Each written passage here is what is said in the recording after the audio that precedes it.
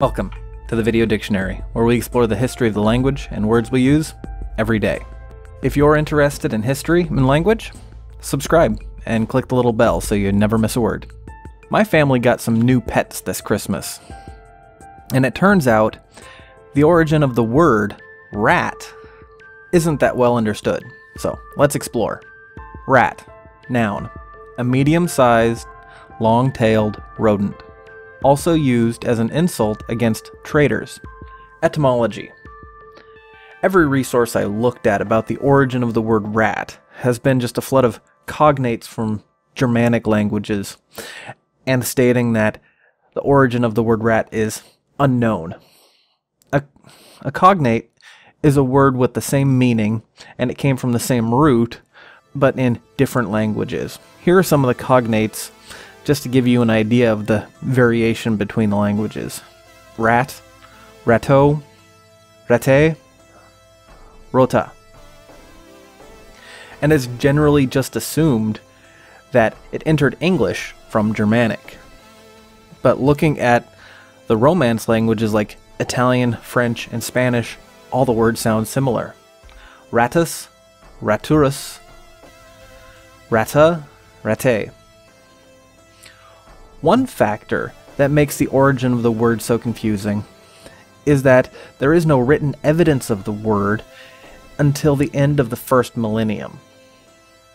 One theory is that the word entered the Germanic languages first as an imitation of the sound of gnawing, like rats chewing on wood.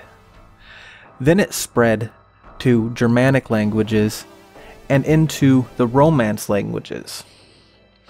But there's no solid evidence of where it originated, and it could have been reverse from the Romance to the Germanic. Now, what's interesting is even the Proto-Indo-European word for scrape, scratch, or gnaw is red. And this word came to become the ultimate origin of the word rodent in English. History. Now let's discuss a little bit of the history behind rats and how they became pets.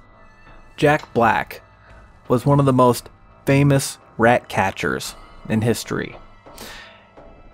He worked in England during the middle of the 19th century.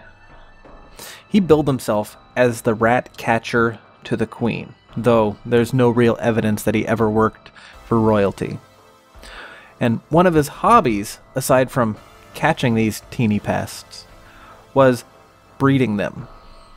Anytime he would catch a rat that was particularly interesting with its coloring and its patterns, he would keep them alive and breed them instead of killing them or selling them for rat baiting. I'll let you know more about rat baiting here in a moment. These new varieties of rats he would breed, he would then sell, usually, as he put it, to well-bred young ladies to keep in squirrel cages. Eventually, fancy rats, as they were called, became so popular that even Queen Victoria herself is said to have kept a rat or two. Now, one of the other places Jack would sell the less desirable rats was to sportsmen's clubs for something called rat baiting. Rat baiting was a game where they would put a bunch of rats into a small pit, and all the spectators would place bets on how long it would take a rat terrier, that's where they got their name, how long it would take that rat terrier to kill all the rats in the pit. So this is how Jack Black would dispose of all the rats he would catch. And of course, Jack would sell the rats, these fancy rats, as souvenirs to the spectators of this sport, or for them to take home to their daughters when they got home. Thank you for watching. If you've enjoyed this video, or you feel like you've learned something, please leave a like, and share it with your friends. And until next time, keep on learning.